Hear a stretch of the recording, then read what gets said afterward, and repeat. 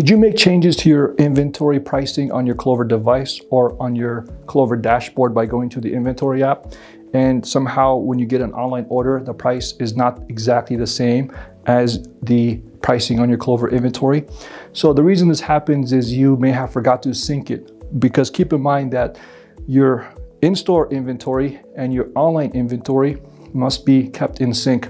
Sometimes they may not sync because you may have a bad internet connection on your Clover device, or sometimes you are changing your inventory by uploading a new Excel spreadsheet, or sometimes it may not sync because you are changing the tax rates and the tax rates do not auto sync, and sometimes the sync may not occur because you may not have valid or active internet connection at the time of syncing. So there are various reasons why that can happen, and I'm going to show you how to sync it.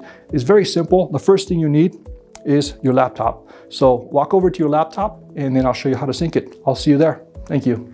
Once you are at your computer or laptop, you want to go to login right here on clover.com website. So again, you want to go to clover.com website, and then you'll find a button called login.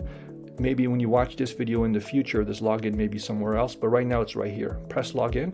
Once you log in, you'll go to the Clover dashboard. The Clover dashboard shows your reporting, your transactions, so your inventory. Remember, you can change your inventory both on Clover dashboard and also on your Clover device. So as you can see, I have the prices here for the different items. If you notice that your ham and cheese is $3.75 on the Clover inventory, but $3.95 on the website, then you want to sync it. Okay, let me show you how to do that. The fastest way is to go straight to your backend, your order online page. If you do not know how to get here, what you can do is go back to your dashboard, find the app called Smart Online Order. It will be on the left hand side here. If you can't find it here, go to more tools and search for it. So once you click on here, it will take you to this page here, and then you click on this button here to log in. If you forgot your password, just press forgot email or forgot password, and then it'll email you a link to reset your password. If you forgot your email or you don't have an account, reach out to us and we can help you log in. Okay, so here's an example of what your order online page will look like if you did not have your web developer do it for you. Typically it will look just like this, some link like that. And then once you click on it, you go back here and then you sync it. So the way to sync it is you press import sync inventory right here, and then you'll see your categories, items, modifier groups, tax rates. So remember, when you do the steps, just do it like how I am doing it now. So first you want to start with the you can start with the all items, and then wait till it finishes. Once you press this, wait till it finishes, and then go to categories. The reason why you want to do categories as well, because items belong in a category. If you just do items and you don't sync your category, then the item won't show up because it's inside a category.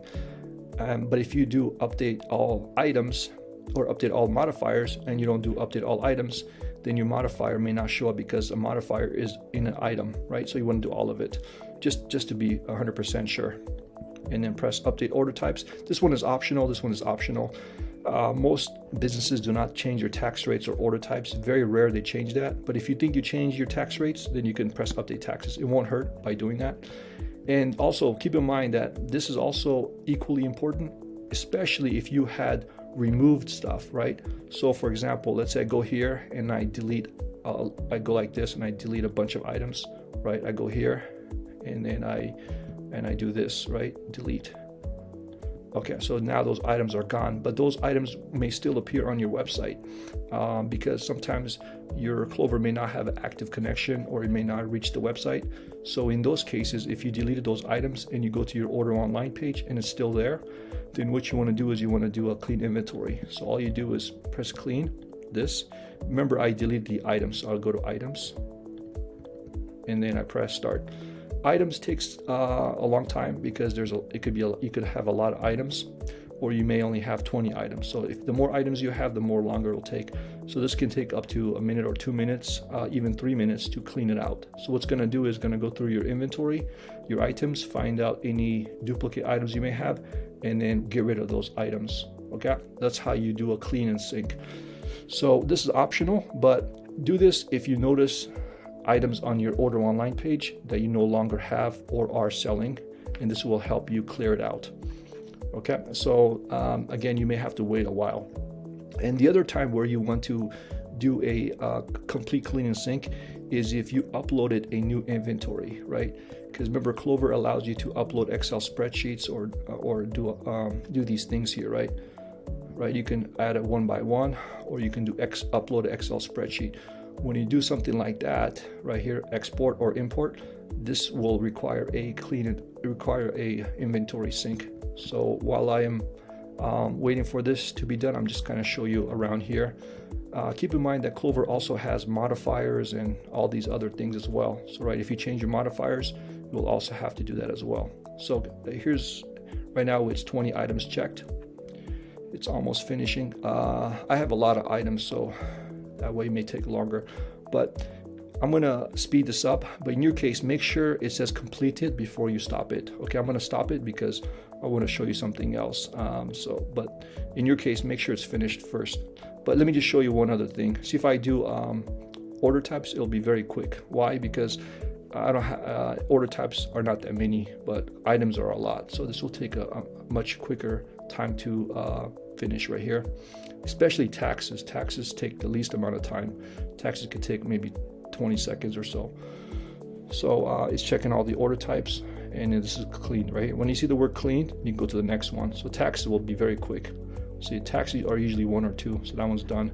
Modifier groups don't take too long, but modifiers will take longer. Why is that? Because I have 39 modifier groups, but then within those modifier groups, I have modifiers, right? And also watch my other videos on how to hide modifiers and modifier groups and all that. The other thing you can do is if you deleted one item, instead of doing clean, you can just come here and hide that one item, right? I can go to items, and I can just say, you know what, I don't want to do a clean. I don't want to do a clean inventory. I just want to hide this item. You can just come here and press hide from website. This is a fast way to do it if it's just one item. But if you have more than one, or 10, 20, and you want to have it completely gone from the website, then you could do a clean and sync. All right, that's how you do it. If you have questions or get stuck, reach out to us. We also have a bunch of other YouTube videos here. If you go to right here, if you go to settings here, Clover orders right here, and then go to videos, you'll see a bunch of nice videos that we made to help you learn new features and all that. And also keep in mind, we do have a branded app too. If you want to get a branded app, we build for you an iPhone, Android app, which will connect and print orders to your Clover device. It's branded to your business. It'll have your logo on there. It'll be in the Apple App Store and Android. If you want to learn more, just reach out to us. We can explain to you what that is and how that works. And also, by the way, it comes with a loyalty program too. All right, that's it for this video. Thank you so much. Subscribe to our YouTube channel for more videos like this. Have a great day.